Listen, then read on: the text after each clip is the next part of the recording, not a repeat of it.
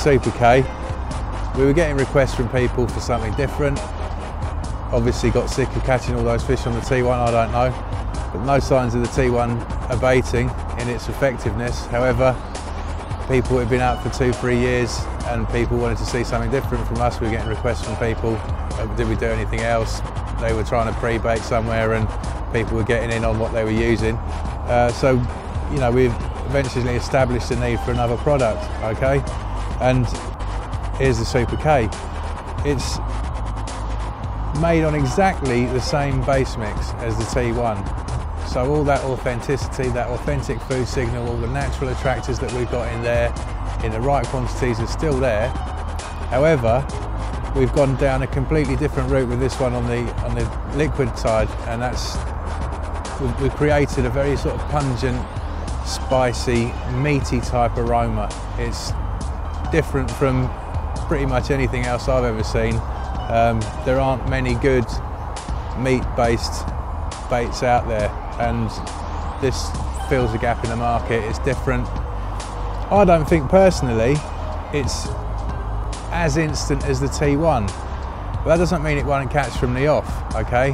The T1's in a league of its own in terms of instant attractiveness, but the main difference with this is it's something that they can take a little time to get, and it's a kind of an acquired taste, if you understand what I mean. But once they're on it, this is the important thing, once they've seen a bit of it, they become absolute mugs for it. And you watch them just demolishing big beds of it in the margins, and again, once they've seen enough of it, can't emphasise this enough, they become daft. They become very, very catchable, and it's something that they easily recognise then as something they want to get down on and get finished as soon as possible. And again, results speak for themselves. It's one that's a creeper, but has delivered some outstanding results. I mean, I've now had 11 UK 40s, okay? 8 different ones, I've had repeated on a couple of them, but this for me was, the power of the K was demonstrated on Savay Lake, when once we got a little bit in, they became very, very easy to catch. And my mate Craig, I think he finished on 20 fish last season. It was my first year on Syndicate, I finished on 10. So it's a very, very potent, very effective fish catching product. May need a little bit of introduction.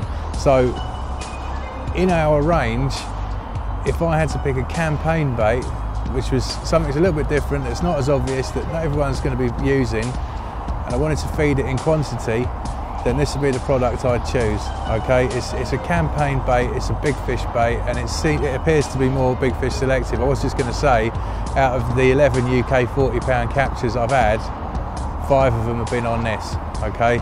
It does seem to be slightly more big fish selective, so if you're an out-and-out hardcore, on the scene, big fish angler, and you want a campaign bait, this is it. It does it everywhere. Mana, Savay, you name it, wherever it's been used, it's done big uns, and it's done loads of big uns. So again, hardcore product for a hardcore big fish community.